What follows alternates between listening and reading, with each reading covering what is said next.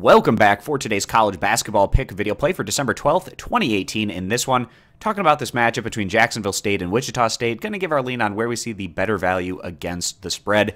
If you're interested in getting all of our college basketball picks for today, you can check those out over at stumpthespread.com. So coming into this one, the road team, Jacksonville State, coming in as 7-point dogs with a record of 5-3 overall. The home team, Wichita State, at 4-4. I want to focus on the road team here for a minute. We have Jacksonville State.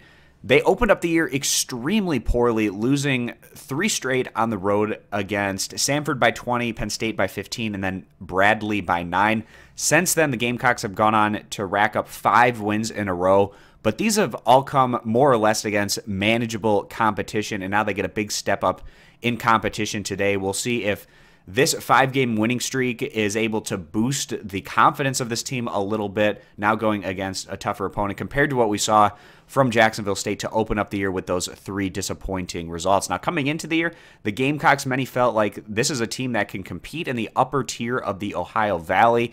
We're a little bit hesitant on that right now, given the overall work that we've seen from Jacksonville State to open the year, but again, it's still something that could happen and be on the table for the Gamecocks. We're just a little bit hesitant right now. We'll see how they perform today against Wichita State. Now, this isn't as good of a Wichita State team as we've seen in recent years, but I give this group a little bit of a pass because they lost a lot of key players from last year's team, and also they've gone against a tough non-conference slate. So 4-4 overall. We'll give them a little bit of a pass. They did pick up some nice wins over teams like Baylor and Providence in their last outing, though. Not looking great on the road against Oklahoma, losing that one by a final of 48-80.